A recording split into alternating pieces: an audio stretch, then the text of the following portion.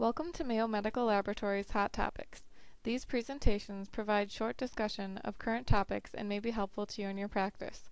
Our speaker for this program is Dr. Curt Hanson, Professor of Laboratory Medicine and Pathology, Mayo Clinic College of Medicine, and consultant in the Division of Hematopathology at Mayo Clinic, Rochester, Minnesota. Dr. Hanson presents an update on test utilization strategies in the clinical laboratory. Thank you, Heidi, for that introduction. As Heidi mentioned, my talk today is entitled Laboratory Test Utilization Strategies. This is the first of a three-part series regarding test utilization and the role of pathology in the clinical laboratories. My colleagues, Dr. Amy Sanger and Dr. Bobby Pritt, will be presenting parts 2 and 3 at a later time. I have no conflicts or financial disclosures to make. Laboratory test utilization can be defined as a strategy for performing appropriate laboratory and pathology testing with the goal of providing high-quality, cost-effective patient care. I've highlighted some of the key words to keep in mind as we address this topic.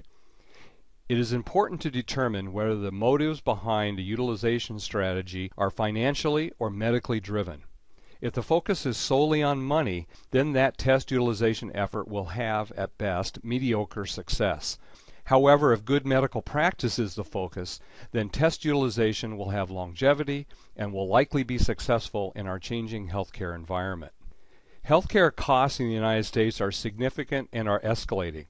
It is estimated that laboratory testing accounts for $60 to $70 billion per year, which is about 4% of the overall healthcare spend in this country. Laboratory costs, however, are increasing at an annual rate of 20 to 25%, with much of that increase due to significant growth in the arena of molecular testing and genetic studies. Some experts predict that the cost of molecular and genetic studies may soon account for 25% of total laboratory costs. At Mayo Clinic, the value equation has always been defined across our practice as outcomes plus service plus safety divided by the cost over time. How does that apply to a clinical laboratory test utilization strategy? Well, I think we in the laboratory can equate this to the right test being done on the right patient at the right time and done right while being good stewards of laboratory resources. In today's environment, not only is this applicable to test utilization, but this is really the laboratory's formula for being a partner within an ACO-type reimbursement environment. So let's ask the question, do we have laboratory utilization issues? As an example, I want to share with you an anecdotal case that I recently saw as an hematopathologist here at Mayo Clinic. Patients frequently come to Mayo for evaluation and bring their slides and their outside workup with them. An evaluation of the bone marrow slides from this patient showed a straightforward diagnosis of primary myelofibrosis, which is a type of a myeloproliferative neoplasm. These are all the various studies that this patient brought with him from that particular bone marrow study. But once you look at the bone marrow morphology, only these 4 studies were necessary in providing the appropriate workup for that patient. All the remaining studies are unnecessary and clearly added a significant financial burden to the healthcare system in this case. So why do we have utilization issues? I will talk in more detail about the first 2 items in subsequent slides. However, other factors also contribute to the inappropriate use of laboratory testing. Clearly, our laboratory systems and processes are geared to providing every test as fast as somebody wants it without asking questions as to whether it's appropriate or not. There is also the tendency to overbundle test panels and include assays that are not necessarily needed for that patient at that given time. There are also wrongly aligned incentives in our current fee-for-service reimbursement environment. The change to value-based payments or bundled payments will clearly have an effect on utilization going forward. Finally, we can't forget the effect that societal and patient demands have on the system, especially as patients become more informed about their health care via the internet. The realities of today's clinical practices are the major factor in driving laboratory utilization issues. There are clearly various levels of understanding by clinicians on how to use today's laboratory assays, and the growth of these complicated and complex assays will continue to put further strain on what our clinicians need to know. It's also important to understand that patients with particular diseases may not see that disease subspecialist, or may see a specialist with only limited experience with that particular disease process. More importantly, laboratories must understand that clinical knowledge at the time of test ordering is incomplete. Because of that, the clinician, who may be considering multiple diagnostic possibilities, is compelled to order everything as it may be the only chance to get that information. It's also important to know that initial laboratory and pathology studies can help narrow the diagnostic choices and testing needs. But if laboratories don't have a review process in place to help narrow down those testing choices, clinicians have no choice but to order excess testing. I think we all acknowledge that there is a knowledge gap between what clinicians know and the depth of knowledge that is necessary in ordering laboratory testing. There's also a growing gap between what we know scientifically versus what actually can happen at the therapeutic level. Importantly, laboratories usually do not provide guidance for the appropriate use of assays, and indeed commonly just list the various tests that are available that a clinician must choose from. As we add new tests to our menus, there is typically not an effort to understand how these tests should be utilized in the context of other existing assays. So what do we do next? It is critical to understand what I call the test life cycle, in which all actions or steps must be centered on the patient. When we look at this drawing, it's important to understand that the test life cycle begins at the point where the doctor requests the test, all the way through the laboratory, and finally to the point where the doctor actually acts on the results. Frequently in the laboratory, we only think about those steps that are located within the laboratory walls, and we ignore those things that occur at the level of the clinician. However, if we're going to have an impact, we must understand the questions at all points around that patient. We need to make sure that we understand what the clinical need is. Does the laboratory stop and ask, why is that test being done? All the while realizing that our bosses are asking, what's our margin? Or that we're an ACO and how are we going to participate? It's important that our reports are clear as we send results back to our colleagues. Is the pathologist involved in making sure that the medical side is being appropriately represented within the laboratory environment?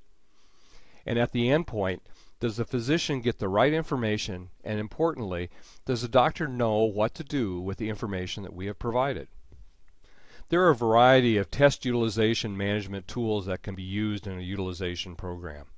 Providing clinician education is the necessary first step, but it's really important to realize that it probably has little lasting impact in and of itself to change physician behavior. Clearly, as a laboratory, we need to get in the habit of obsoleting certain tests that no longer have clinical value. As examples, bleeding times, band counts, and most erythrocyte sedimentation rates are all tests that have probably outlived most of their utility. I think it's important that laboratories and pathologists provide some type of a gatekeeper role and identify tests that require laboratory intervention and review. It's clearly appropriate that we identify those tests that are ordered too frequently, especially for the hospitalized patient. Clearly, in the hospital environment, when multiple physicians are seeing an individual patient, you run the risk of the same test being ordered by multiple physicians, or tests that really should be ordered only once during hospitalization being ordered more frequently. It's also very important that pathologists and laboratories insert themselves into the creation and review of admission and treatment templates and look for redundancies in testing and the frequency in which tests get performed. Our IT systems can be a very important tool in test utilization management. Order entry pop-ups and online decision support tools are important in providing immediate guidance to the ordering physician. We know from our colleagues in transfusion medicine that providing profiling or report cards as feedback on blood product utilization is an important tool that can also be applied in a more general test utilization management strategy. And clearly, establishing a utilization review process for send-out tests is important, especially as those expenses continue to grow and complex molecular and genetic tests get requested. Some practices have restricted ordering of expensive send-out tests to certain specialists, or have established medical criteria necessary for ordering particular tests. It is certainly important that a laboratory review process be inserted for certain tests to validate their medical necessity and to ensure that proper payment for these tests will occur. Creating laboratory guidelines and algorithms will be the focus of the remaining part of this presentation and will be discussed further in the subsequent two presentations by my colleagues Dr. Sanger and Dr. Perrett. It's important to realize that there are really four ways to develop and use testing algorithms. First are those that are IT driven, where clinical input and information are required at the time of test ordering to drive appropriate testing. Second are the laboratory-driven algorithms, i.e. where clinicians order a testing cascade and initial laboratory results drive subsequent test selection. Thus, the laboratory owns the entire cascade or the algorithm being performed. Finally, there are those algorithms that are generally lower volume but high cost, where individual healthcare professionals provide their input into test selection. It may be pathologist-driven, where the review of pathology findings determines the next steps in testing, or it may be a genetic counselor or other laboratory staff that review test requests and use their expertise and laboratory knowledge to drive the right testing strategy. Let's look at an example of a laboratory-driven process. At Mayo Clinic, we use a triage approach in the flow cytometric evaluation of hematologic disease, where we use a minimal number of antibodies to screen for B-cell clonality, an increase in blasts, and/or an abnormal T-cell phenotype. The results from this triage, together with the clinical history provided and morphologic appearance of the slide, are used to determine whether or not to stop the analysis or to add on more disease-specific antibodies. As a result of this approach, approximately 80% of our Mayo Medical Laboratories requests actually stop at this triage step.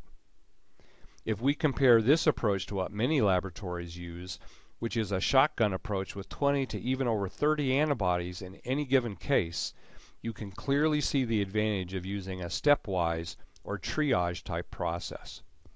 This slide was shared with me by Dr. Mike Astian and colleagues from the University of Washington and Seattle Children's Hospital, and data that he acquired in working with CareCore National.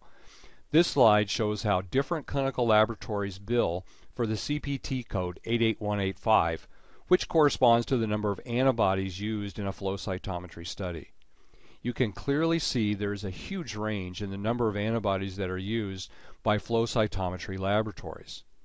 The cost drivers are obviously at the right-hand side of the graph and are the source of what really adds to the overall cost of flow cytometry in this country.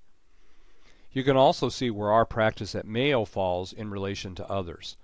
We have been using this approach for approximately 17 years now, and clearly it has worked well within our large and varied clinical practice. I am certain it can work in other practices if used. We have had a long history of utilization control for flow cytometry and immunohistochemical and cytochemical stains in our hematopathology practice here at Mayo. 3 years ago, we observed that we were seeing many unnecessary requests for cytogenetic, FISH, and molecular assays.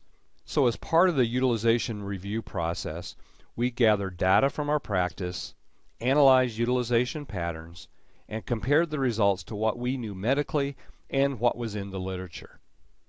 From there, we worked with our clinical colleagues in developing guidelines and algorithms toward the appropriate use of complex laboratory testing in the context of hematologic disease, and have since successfully implemented many of these into our clinical and hematopathology practices. Here's an example of one of the many algorithms that we have instituted. This in particular relates to the bone marrow evaluation of a possible myeloproliferative neoplasm. In this pathology-driven algorithm, the morphologic features help determine what the subsequent, most cost-effective laboratory testing should be. We have found this approach to be very satisfying professionally for both pathologists as well as our clinical colleagues, and yet has been very effective in controlling for appropriate use of expensive and sophisticated laboratory testing.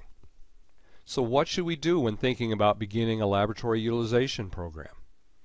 I think it's important that you first ask yourself some critical questions. Do you believe that you have a utilization problem? If you can't answer this basic core question, you can almost guarantee that your program won't get off the ground. Do you have an organization that wants to respond? If you're the only individual that's interested in a utilization program, again, you can guarantee it will be a tough row to hoe. Next, do you have a laboratory practice committee to answer medical questions and provide the necessary clinical leadership? In other words, test utilization success cannot come solely from the laboratory. The clinical practice has to be engaged and has to take this as seriously as we do in the laboratory. Next, are there opportunities to dialogue between the laboratory and clinician? Are there ongoing meetings similar to the transfusion medicine clinical meetings or other types of laboratory clinical practice meetings that will allow you to have a test utilization dialogue? Are you prepared to answer the financial questions that will arise? You have to acknowledge that we are currently in a fee-for-service environment, and until substantial volumes switch to value-based payments, people will question the financial impact of going to an algorithmic or utilization control approach. And most importantly, do you have a local champion who will be able to lead the talk about utilization issues?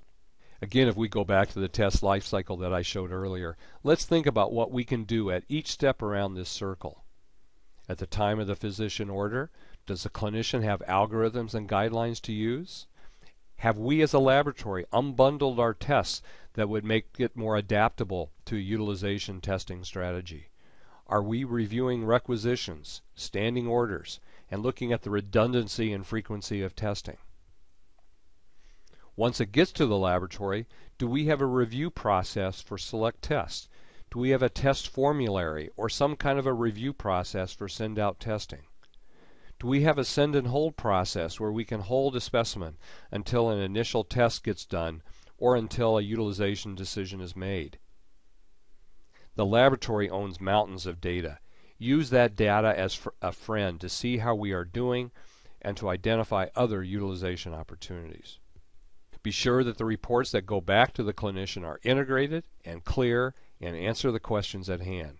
And finally, auditing results of our program and strategy is important to see if we are achieving what we intended from the start.